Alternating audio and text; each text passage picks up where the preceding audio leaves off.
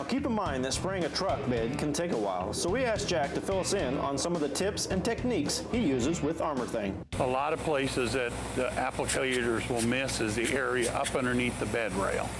And so that's why that's one of the first areas that we show our dealers how to spray or what to spray, is to stand behind the truck bed and spray up underneath of that rail before stepping to the side and actually spraying the side panel.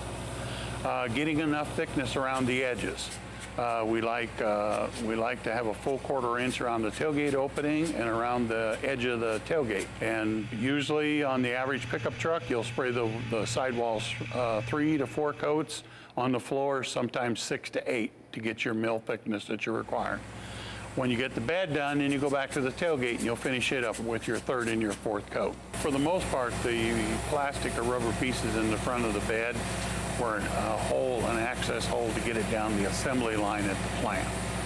There's never anything behind them. So we always ask the customer and or the dealer, do you want them sprayed over, do you want to take them out? We prefer to spray them over because they're made to slip over a piece of thin sheet metal. So when you put 3/16 coating on the bed, then the plugs never stay in, they never look right. And so it's best if they don't have a preference to spray them over. There's what's called a texture coat. When you get done spraying a truck liner, you'll have shiny spots, rough spots, not so rough spots, and the texture is what goes over it from a distance of 5 to 6 feet, and it's kind of, you're sprinkling the droplets over. What you're gaining is 2 things. You're making it all look the same, and that's where you get your slip resistance.